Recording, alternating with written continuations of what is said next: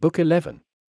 Now when we had gone down again to the sea in our vessel, first of all we dragged the ship down into the bright water, and in the black hull set the mast in place, and set sails, and took the sheep and walked them aboard, and ourselves also embarked, but sorrowful, and weeping big tears. Circe of the lovely hair, the dread goddess who talks with mortals, sent us an excellent companion, a following wind, filling the sails, to carry from astern the ship with the dark prow. We ourselves, over all the ship making fast the running gear, sat still, and let the wind and the steersman hold her steady. All day long her sails were filled as she went through the water, and the sun set, and all the journeying ways were darkened. She made the limit, which is of the deep-running ocean.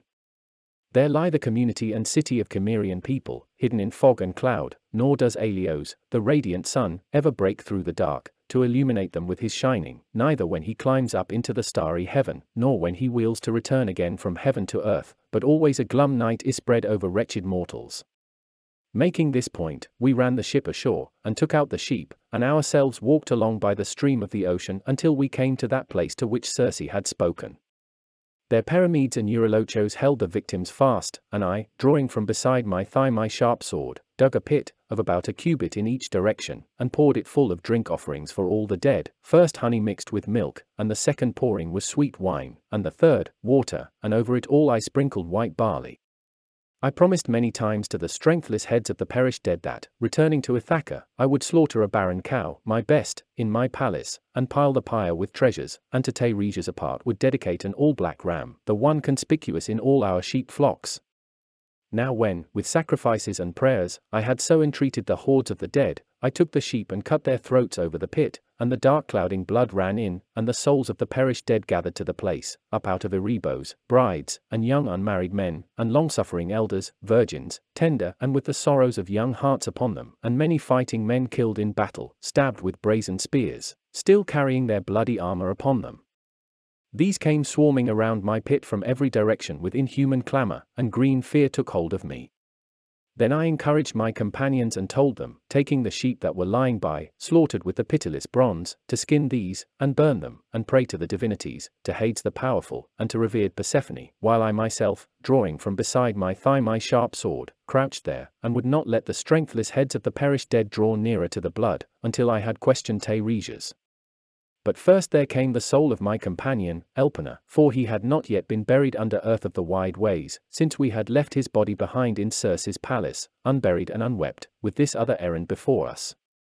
I broke into tears at the sight of him, and my heart pitied him, and so I spoke aloud to him and addressed him in winged words, Elpenor, how did you come here beneath the fog and the darkness? You have come faster on foot than I could in my black ship. So I spoke, and he groaned aloud and spoke and answered, Son of Laertes and seed of Zeus, resourceful Odysseus, the evil will of the spirit and the wild wine bewildered me.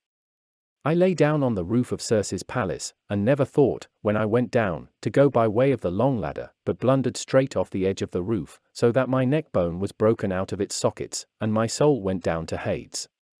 But now I pray you, by those you have yet to see, who are not here, by your wife, and by your father, who reared you when you were little, and by Telemachus whom you left alone in your palace, for I know that after you leave this place and the house of Hades you will put back with your well-made ship to the island, Aiaia, there at that time, my lord, I ask that you remember me, and do not go and leave me behind unwept, unburied, when you leave, for fear I might become the god's curse upon you. But burn me there with all my armor that belongs to me, and heap up a grave mound beside the beach of the grey sea, for an unhappy man, so that those to come will know of me. Do this for me, and on top of the grave mound plant the oar with which I rowed when I was alive and among my companions. So he spoke, and I in turn spoke to him in answer, all this, my unhappy friend, I will do for you as you ask me. So we two stayed there exchanging our sad words, I on one side holding my sword over the blood, while opposite me the phantom of my companion talked long with me. Next there came to me the soul of my dead mother, Anticleia, daughter of great-hearted Autolycus, whom I had left alive when I went to sacred Ilion. I broke into tears at the sight of her and my heart pitied her, but even so, for all my thronging sorrow, I would not let her draw near the blood until I had questioned Teiresias. Now came the soul of Teiresias the Theban, holding a staff of gold, and he knew who I was, and spoke to me, Son of Laertes and seed of Zeus, resourceful Odysseus, how is it then, unhappy man, you have left the sunlight and come here, to look on dead men, and this place without pleasure? Now draw back from the pit, and hold your sharp sword away from me, so that I can drink of the blood and speak the truth to you. So he spoke, and I, holding away the sword with the silver nails, pushed it back in the sheath, and the flawless prophet, after he had drunk the blood, began speaking to me. Glorious Odysseus, what you are after is sweet homecoming, but the god will make it hard for you. I think you will not escape the shaker of the earth, who holds a grudge against you in his heart, and because you blinded his dear son, hates you. But even so, and still you might come back, after much suffering, if you can contain your own desire, and contain your companions, at that time when you first put in your well-made vessel at the island Thrinacia, escaping the sea's blue water, and there discover pasturing the cattle and fat sheep of Alios, who sees all things, and listens to all things. Then, if you keep your mind on homecoming, and leave these unharmed, you might all make your way to Ithaca, after much suffering, but if you do harm them, then I testify to the destruction of your ship and your companions, but if you yourself get clear, you will come home in bad case, with the loss of all your companions, in someone else's ship, and find troubles in your household, insolent men, who are eating away your livelihood and courting your godlike wife and offering gifts to win her. You may punish the violences of these men, when you come home. But after you have killed these suitors in your own palace, either by treachery, or openly with the sharp bronze, then you must take up your well-shaped oar and go on a journey until you come where there are men living who know nothing of the sea, and who eat food that is not mixed with salt, who never have known ships whose cheeks are painted purple, who never have known well-shaped oars, which act for ships as wings do. And I will tell you a very clear proof, and you cannot miss it. When, as you walk, some other wayfarer happens to meet you, and says you carry a winnow fan on your bright shoulder, then you must plant your well-shaped oar in the ground, and render ceremonious sacrifice to the Lord Poseidon, 1 ram and 1 bull, and a mounter of sows, a boar pig, and make your way home again and render holy hecatombs to the immortal gods who hold the wide heaven, all of them in order. Death will come to you from the sea, in some altogether unwarlike way, and it will end you in the ebbing time of a sleek old age. Your people about you will be prosperous. All this is true that I tell you. So he spoke, but I in turn said to him in answer, all this, Teiresias, surely must be as the gods spun it. But come now, tell me this and give me an accurate answer. I see before me now the soul of my perished mother, but she sits beside the blood in silence, and has not yet deigned to look directly at her own son and speak a word to me. Tell me, Lord, what will make her know me, and know my presence? So I spoke, and he at once said to me in answer, easily I will tell you and put it in your understanding. Any one of the perished dead you allow to come up to the blood will give you a true answer, but if you begrudge this to any one, he will return to the place where he came from.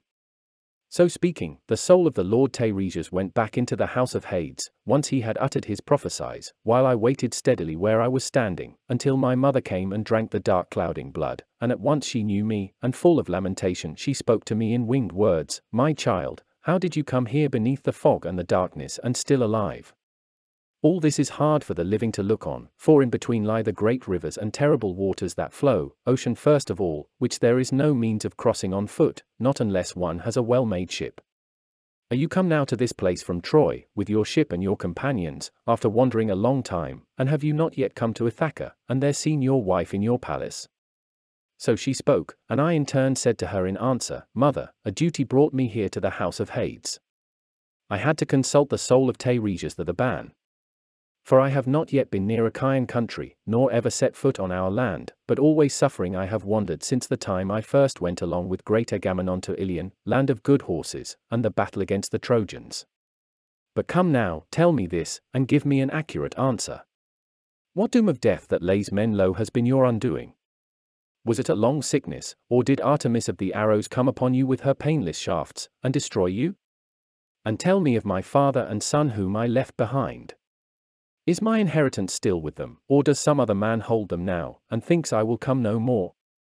Tell me about the wife I married, what she wants, what she is thinking, and whether she stays fast by my son, and guards everything, or if she has married the best man among the Achaeans. So I spoke, and my queenly mother answered me quickly, all too much with enduring heart she does wait for you there in your own palace, and always with her the wretched nights and the days also waste her away with weeping.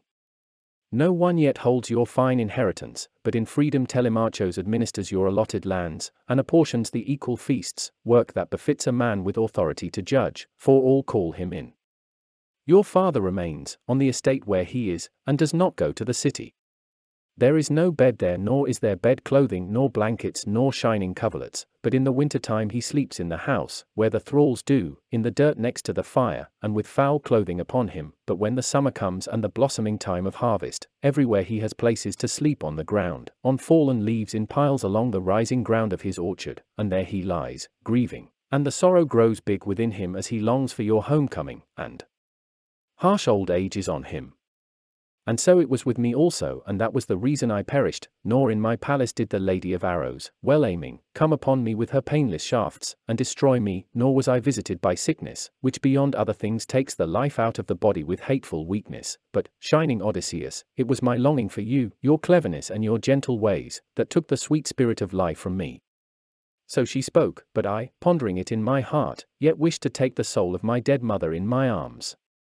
3 times I started toward her, and my heart was urgent to hold her, and 3 times she fluttered out of my hands like a shadow or a dream, and the sorrow sharpened at the heart within me, and so I spoke to her and addressed her in winged words, saying, Mother, why will you not wait for me, when I am trying to hold you, so that even in Hades with our arms embracing we can both take the satisfaction of dismal mourning? Or are you nothing but an image that proud Persephone sent my way, to make me grieve all the more for sorrow? So I spoke, and my queenly mother answered me quickly, O my child, ill-fated beyond all other mortals, this is not Persephone, daughter of Zeus, beguiling you, but it is only what happens, when they die, to all mortals. The sinews no longer hold the flesh and the bones together, and once the spirit has left the white bones, all the rest of the body is made subject to the fire's strong fury, but the soul flitters out like a dream and flies away. Therefore you must strive back toward the light again with all speed, but remember these things for your wife, so you may tell her hereafter. So we two were conversing back and forth, and the women came to me. They were sent my way by proud Persephone. These were all who had been the wives and daughters of princes, and now they gathered in swarms around the dark blood. I then thought about a way to question them, each by herself, and as I thought, this was the plan that seemed best to me. Drawing out the long-edged sword from beside my big thigh, I would not let them all drink the dark blood at the same time. So they waited and came to me in order, and each one told me about her origin, and I questioned all of them. There first I saw Tyro, gloriously descended, and she told me she was the daughter of stately Salmoneus, but said she was the wife of Cretheus, the son of Iolaus, and she was in love with a river, godlike Enipeus, by far the handsomest of all those rivers whose streams cross over the earth, and she used to haunt Enipeus' beautiful waters, taking his likeness, the god who circles the earth and shakes it lay with her where the swirling river finds its outlet, and a sea-blue wave curved into a hill of water reared up about the two, to hide the god and the mortal woman, and he broke her virgin zone and drifted asleep upon her. But when the god had finished with the act of lovemaking, he took her by the hand and spoke to her and named her, saying, Be happy, lady, in this love, and when the year passes you will bear glorious children, for the couplings of the immortals are not without issue. You must look after them, and raise them. Go home now and hold your peace and tell nobody my name, but I tell it to you, I am the earth-shaker Poseidon. So he spoke and dived back into the heaving water of the sea, but she conceived and bore Peleus and Neleus, and both of these grew up to be strong henchmen of mighty Zeus. Peleus lived, rich in sheep flocks, in the wide spaces of Iolcos, while the other was king in sandy Pylos, but this queen among women bore the rest of her children to Cretheus, Aeson, and Pheres and Amathaon delighting in horses. After her I saw Antiope, who was the daughter of Asopos, who claimed she had also lain in the embraces of Zeus, and borne 2 sons to him, Amphion and Zethos. These first established the foundations of 7-gated Thebes, and built the bulwarks, since without bulwarks they could not have lived, for all their strength, in Thebes of the wide spaces.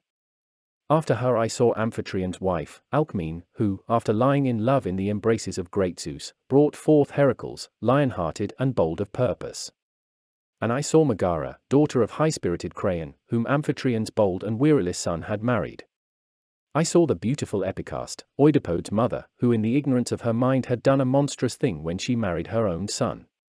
He killed his father and married her, but the gods soon made it all known to mortals. But he, for all his sorrows, in beloved Thebes continued to be lord over the Cadmeians, all through the bitter designing of the gods, while she went down to Hades of the gates, the strong one, knotting a noose and hanging sheer from the high ceiling, in the constraint of her sorrow, but left to him who survived her all the sorrows that are brought to pass by a mother's furies. And I saw Chloris, surpassingly lovely, the one whom Neleus married for her beauty, giving numberless gifts to win her. She was the youngest daughter of Iaso's son Amphion, who once ruled strongly over Orchomenos of the Minyae. So she was queen of Pylos, and she bore him glorious children, Nestor and Chromios and proud Periclymenos.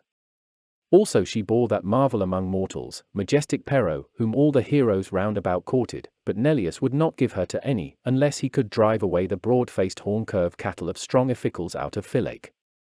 It was hard to do, and only the blameless seer Melampus undertook it, but he was bound fast by the hard destiny of the god, and the painful fetters on him, and the loutish ox-herds. But when the months and the days had come to an end, and the year had gone full circle and come back with the seasons returning, then strong Iphicles released him, when he had told him all prophecies he knew, and the will of Zeus was accomplished. And I saw Leda, who had been the wife of Tyndareos, and she had borne to Tyndareos 2 sons with strong hearts, Castor, breaker of horses, and the strong boxer, Polydeuces. The life-giving earth holds both of them, yet they are still living, and, even underneath the earth, enjoying the honor of Zeus, they live still every other day. On the next day they are dead, but they are given honor even as gods are.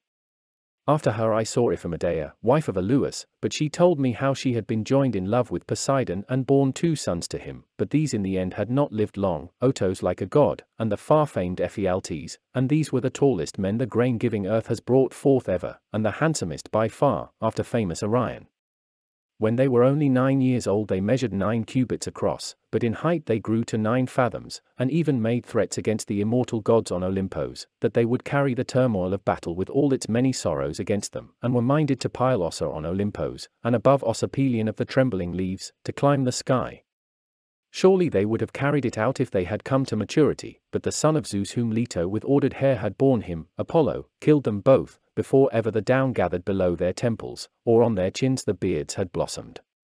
I saw Phaedra and Procris and Ariadne, the beautiful daughter of malignant Minos. Theseus at one time was bringing her from Crete to the high ground of sacred Athens, but got no joy of her, since before that Artemis killed her in sea-washed Dia, when Dionysos bore witness against her. I saw Myra, Clymene, and Eriphyle the hateful, who accepted precious gold for the life of her own dear husband. But I could not tell over the whole number of them nor name all the women I saw who were the wives and daughters of heroes, for before that the divine night would give out. It is time now for my sleep, either joining my companions on board the fast ship, or here, but you, and the gods, will see to my homeward journey. So he spoke, and all of them stayed stricken to silence, held in thrall by the story all through the shadowy chambers. Now it was white-armed Arete who began the discourse. Phaeacians, what do you think now of this man before you for beauty and stature, and for the mind well balanced within him? And again he is my own guest, but each one of you has some part in honoring him. Do not hurry to send him off, nor cut short his gifts, when he is in such need, for you all have many possessions, by the grace of the gods, stored up in your palaces. Then in turn the aged hero Achenio spoke forth, who was the most advanced in age of all the Phaeacians. Friends, our circumspect queen is not off the mark in her speaking, nor short of what we expect of her. Do then as she tells us. From now on the word and the act belong to Alcinous. Then in turn Alcinous spoke to him and answered, even so this word will be mine to say, as long as I am alive and king over the all-loving Phaeacians. But let our guest, much though he longs for the homeward journey, still endure to wait till tomorrow, until I have raised all the contribution, but the men shall see to his convoy home, and I most of all, for mine is the power in this district. Then resourceful Odysseus spoke in turn and answered him, O great Alcinous, preeminent among all people, if you urge me to stay here even for the length of a year, and still sped my conveyance home and gave me glorious presents, that would be what I wished. There would be much advantage in coming back with a fuller hand to my own dear country, and I would be more respected so and be more popular with all people who saw me make my return to Ithaca. Then Alcinous answered him in turn and said to him, Odysseus, we as we look upon you do not imagine that you are a deceptive or thievish man, the sort that the black earth breeds in great numbers, people who wander widely, making up lying stories, from which no one could learn anything. You have a grace upon your words, and there is sound sense within them, and expertly, as a singer would do, you have told the story of the dismal sorrows befallen yourself and all of the Argives. But come now, tell me this and give me an accurate answer. Did you see any of your godlike companions, who once with you went to Ilion and there met their destiny? Here is a night that is very long, it is endless. It is not time yet to sleep in the palace. But go on telling your wonderful story. I myself could hold out until the bright dawn, if only you could bear to tell me, here in the palace, of your sufferings. Then resourceful Odysseus spoke in turn and answered him, O great Alcinous, preeminent among all people, there is a time for many words, and a time for sleeping, but if you insist on hearing me still, I would not begrudge you the tale of these happenings and others yet more pitiful to hear, the sorrows of my companions, who perished later, who escaped onslaught and cry of battle, but perished all for the sake of a vile woman, on the homeward journey. Now when chaste Persephone had scattered the female souls of the women, driving them off in every direction, there came the soul of Agamemnon, the son of Atreus, grieving, and the souls of the other men, who died with him and met their doom in the house of Aegisthus, were gathered around him. He knew me at once, when he drank the dark blood, and fell to lamentation loud and shrill, and the tears came springing, and threw himself into my arms, meaning so to embrace me, but there was no force there any longer, nor any juice left now in his flexible limbs, as there had been in time past. I broke into tears at the sight of him, and my heart pitied him, and so I spoke aloud to him and addressed him in winged words, Son of Atreus, most lordly and king of men, Agamemnon, what doom of death that lays men low has been your undoing? Was it with the ships, and did Poseidon, rousing a storm blast of battering winds that none would wish for, prove your undoing? Or was it on the dry land, did men in battle destroy you as you tried to cut out cattle and fleecy sheep from their holdings, or fighting against them for the sake of their city and women? So I spoke, and he in turn said to me in answer, Son of Laertes and seed of Zeus, resourceful Odysseus, not in the ships, nor did Poseidon, rousing a storm blast of battering winds that none would wish for, prove my destruction, nor on dry land did enemy men destroy me in battle. Aegisthus, working out my death and destruction, invited me to his house, and feasted me, and killed me there, with the help of my sluttish wife, as one cuts down an ox at his manger. So I died a most pitiful death, and my other companions were killed around me without mercy, like pigs with shining tusks, in the house of a man rich and very powerful, for a wedding, or a festival, or a communal dinner. You have been present in your time at the slaughter of many men, killed singly, or in the strong encounters of battle, but beyond all others you would have been sorry at heart for this scene, how we lay sprawled by the mixing bowl and the loaded tables, all over the palace, and the whole floor was steaming with blood, and most pitiful was the voice I heard of Priam's daughter Cassandra, killed by treacherous Clytemnestra over me, but I lifted my hands and with them beat on the ground as I died upon the sword, but the sluttish woman turned away from me and was so hard that her hands would not press shut my eyes and mouth though I was going to Hades. So there is nothing more deadly or more vile than a woman who stores her mind with acts that are of such sort, as this one did when she thought of this act of Dishonor, and plotted the murder of her lawful husband. See, I had been thinking that I would be welcome to my children and thralls of my household when I came home, but she with thoughts surpassingly grisly splashed the shame on herself and the rest of her sex, on women still to come, even on the one whose acts are virtuous. So he spoke, and I again said to him in answer, Shame it is, how most terribly Zeus of the wide brows from the beginning has been hateful to the seed of Atreus through the schemes of women. Many of us died for the sake of Helen, and when you were far, Clytemnestra plotted treason against you. So I spoke, and he in turn said to me in answer, So by this, do not be too easy even with your wife, nor give her an entire account of all you are sure of. Tell her part of it, but let the rest be hidden in silence. And yet you, Odysseus, will never be murdered by your wife. The daughter of Icarios, circumspect Penelope, is all too virtuous and her mind is stored with good thoughts. Ah well. She was only a young wife when we left her and went off to the fighting, and she had an infant child then at her breast. That child now must sit with the men and be counted. Happy he! For his dear father will come back, and see him, and he will fold his father in his arms, as is right. My wife never even let me feed my eyes with the sight of my own son, but before that I myself was killed by her. And put away in your heart this other thing that I tell you. When you bring your ship into your own dear country, do it secretly, not in the open. There is no trusting in women. But come now, tell me this and give me an accurate answer. Tell me if you happen to hear that my son was still living, whether perhaps in Orchomenos, or in sandy Pylos, or perhaps with Menelaus in wide Sparta, for nowhere upon the earth has there been any death of noble Orestes. So he spoke, and I again said to him in answer, Son of Atreus, why do you ask me that? I do not know if he is alive or dead. It is bad to babble emptily. So we two stood there exchanging our sad words, grieving both together and shedding the big tears. After this, there came to us the soul of Peleus' son, Achilles, and the soul of Patroclus, and the soul of stately Antilochus, and the soul of Aias, who for beauty and stature was greatest of all the Danaans, next to the stately son of Peleus. The soul of swift-footed Achilles, scion of Iacchos, knew me, and full of lamentation he spoke to me in winged words, son of Laertes and seed of Zeus, resourceful Odysseus, hard man, what made you think of this bigger endeavor? How could you endure to come down here to Hades' place, where the senseless dead men dwell, mere imitations of perished mortals? So he spoke, and I again said to him in answer, son of Peleus, father greatest of the Achaeans, Achilles, I came for the need to consult Teiresias, if he might tell me some plan by which I might come back to rocky Ithaca, for I have not yet been near Achaean country, nor ever set foot on my land, but always I have troubles. Achilles, no man before has been more blessed than you, nor ever will be. Before, when you were alive, we Argives honored you as we did the gods, and now in this place you have great authority over the dead. Do not grieve, even in death, Achilles. So I spoke, and he in turn said to me in answer, O shining Odysseus, never try to console me for dying. I would rather follow the plough as thrall to another man, one with no land allotted him and not much to live on, than be a king over all the perished dead. But come now, tell me anything you have heard of my proud son, whether or not he went along to war to fight as a champion, and tell me anything you have heard about stately Peleus, whether he still keeps his position among the Myrmidon hordes, or whether in Hellas and Phthia they have diminished his state, because old age constrains his hands and feet, and I am no longer there under the light of the sun to help him, not the man I used to be once, when in the wide Troad I killed the best of their people, fighting for the Argives. If only for a little while I could come like that to the house of my father, my force and my invincible hands would terrify such men as use force on him and keep him away from his rightful honors.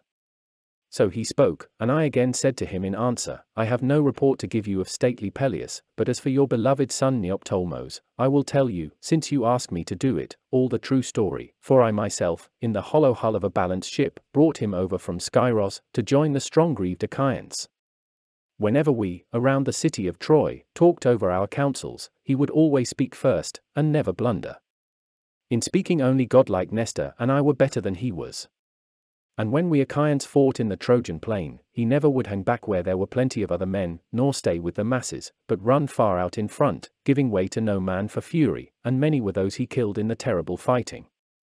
I could not tell over the number of all nor name all the people he killed as he fought for the Argives, but what a great man was one, the son of Telephos he slew with the brazen spear, the hero Eurypylos, and many Citaean companions were killed about him, by reason of womanish presence. Next to great Memnon, this was the finest man I ever saw. Again, when we who were best of the Argives entered the horse that Epeos made, and all the command was given to me, to keep close hidden inside, or sally out from it, the other leaders of the Danaans and men of counsel were wiping their tears away and the limbs were shaking under each man of them, but never at any time did I see him losing his handsome color and going pale, or wiping the tears off his face, but rather he implored me to let him sally out of the horse, he kept feeling for his sword hilt and spear weighted with bronze, full of evil thoughts for the Trojans. But after we had sacked the sheer citadel of Priam, with his fair share and a princely prize of his own, he boarded his ship, unscathed. He had not been hit by thrown and piercing bronze, nor stabbed in close-up combat, as often happens in fighting. The war god rages at all, and favors no man. So I spoke, and the soul of the swift-footed scion of Iacchos stalked away in long strides across the meadow of Asphodel, happy for what I had said of his son, and how he was famous. Now the rest of the souls of the perished dead stood near me grieving, and each one spoke to me and told of his sorrows. Only the soul of Telamonian Aias stood off at a distance from me, angry still over that decision I won against him, when beside the ships we disputed our cases for the arms of Achilles. His queenly mother set them as prize, and the sons of the Trojans, with Pallas Athene, judged, and I wish I had never won in a contest like this, so high a head has gone under the ground for the sake of that armor, Aias, who for beauty and for achievement surpassed all the Danaans next to the stately son of Peleus. So I spoke to him now in words of conciliation, Aias, son of stately Telamon, could you then never even in death forget your anger against me, because of that cursed armor? The gods made it to pain the Achaeans, so great a bulwark were you, who were lost to them. We Achaeans grieved for your death as incessantly as for Achilles the son of Peleus at his death, and there is no other to blame, but Zeus, he, in his terrible hate for the army of Danaan spearmen, visited this destruction upon you. Come nearer, my lord, so you can hear what I say and listen to my story. Suppress your anger and lordly spirit. So I spoke. He gave no answer, but went off after the other souls of the perished dead men, into the darkness. There, despite his anger, he might have spoken, or I might have spoken to him, but the heart in my inward breast wanted still to see the souls of the other perished dead men. There I saw Minos, the glorious son of Zeus, seated, holding a golden scepter and issuing judgments among the dead, who all around the great lord argued their cases, some sitting and some standing, by the wide-gated house of Hades. After him I was aware of gigantic Orion in the meadow of Asphodel, rounding up and driving together wild animals he himself had killed in the lonely mountains, holding in his hands a brazen club, forever unbroken. And I saw Tychios, Earth's glorious son, lying in the plain, and sprawled over 9 acres. 2 vultures, sitting one on either side, were tearing his liver, plunging inside the caul. With his hands he could not beat them away. He had manhandled Leto, the honored consort of Zeus, as she went through spacious Panopeus, toward Pytho. And I saw Tantalos also, suffering hard pains, standing in lake water that came up to his chin, and thirsty as he was, he tried to drink, but could capture nothing, for every time the old man, trying to drink, stooped over, the water would drain away and disappear, and the black earth showed at his feet, and the divinity dried it away. Over his head trees with lofty branches had fruit like a shower descending, pear trees and pomegranate trees and apple trees with fruit shining, and figs that were sweet and olives ripened well, but each time the old man would straighten up and reach with his hands for them, the wind would toss them away toward the clouds overhanging. Also I saw Sisyphos. He was suffering strong pains, and with both arms embracing the monstrous stone, struggling with hands and feet alike, he would try to push the stone upward to the crest of the hill, but when it was on the point of going over the top, the force of gravity turned it backward, and the pitiless stone rolled back down to the level. He then tried once more to push it up, straining hard, and sweat ran all down his body, and over his head a cloud of dust rose. After him I was aware of powerful Heracles, his image, that is, but he himself among the immortal gods enjoys their festivals, married to sweet-stepping Hebe, child of great Zeus and Hera of the golden sandals. All around him was a clamor of the dead as of birds scattering scared in every direction, but he came on, like dark night, holding his bow bare with an arrow laid on the bowstring, and forever looking, as one who shot, with terrible glances. There was a terrible belt crossed over his chest, and a golden baldric, with marvelous works of art that figured upon it, bears, and lions with glaring eyes, and boars of the forests, the battles and the quarrels, the murders and the manslaughters. May he who artfully designed them, and artfully put them upon that baldric, never again do any designing. He recognized me at once as soon as his eyes had seen me, and full of lamentation he spoke to me in winged words, son of Laertes and seed of Zeus, resourceful Odysseus, unhappy man, are you too leading some wretched destiny such as I too pursued when I went still in the sunlight? For I was son of Cronian Zeus, but I had an endless spell of misery. I was made bondman to one who was far worse than I, and he loaded my difficult labors on me. One time he sent me here to fetch the dog back, and thought there could be no other labor to be devised more difficult than that one, but I brought the dog up and led him from the realm of Hades, and Hermes saw me on my way, with Pallas Athene. So he spoke, and went back into the realm of Hades, but I stayed fast in place where I was, to see if some other one of the generation of heroes who died before me would come, and I might have seen men earlier still, whom I wanted to see, Perithous and Theseus, God's glorious children, but before that the hordes of the dead men gathered about me with inhuman clamor, and green fear took hold of me with the thought that proud Persephone might send up against me some Gorgonish head of a terrible monster up out of Hades. So, going back on board my ship, I told my companions also to go aboard, and to cast off the stern cables, and quickly they went aboard the ship and sat to the oarlocks, and the swell of the current carried her down the ocean river with rowing at first, but after that on a fair wind following.